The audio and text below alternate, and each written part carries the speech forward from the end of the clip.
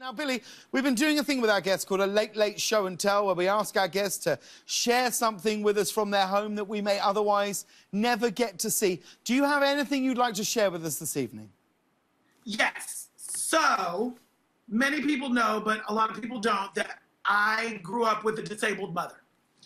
Clorinda Jean Johnson Porterford, who resides at the Actors Fund Nursing Home right now. Shout out to the Actors Fund Nursing Home in Inglewood, New Jersey. Woo, they take care of my mother real good.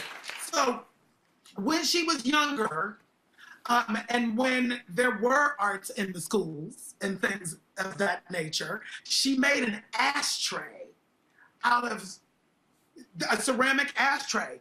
What I find so interesting about it is that there's a strength to it. There's a girth to it. There's a heaviness to it. There's a groundedness to it that reminds me of my mother's spirit. I stole this from her when I was 21.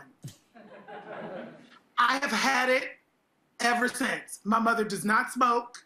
My mother does not drink. She is a religious woman.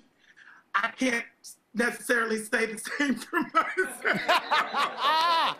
She doesn't have her mobility, right? Yeah. So she can't do anything for herself. So when she had her mobility, she made this.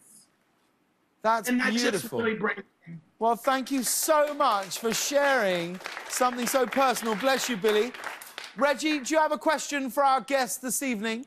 I do. Tonight's question goes to... let's make it for Mr. Porter. Okay. What is beauty? What is beauty? Oh, that's a very interesting question. Beauty, I think, and what I've learned over the years, is beauty is the capacity to love yourself. That is what beauty is to me. Damn it, Billy, we love you so much. Is that correct, Reg?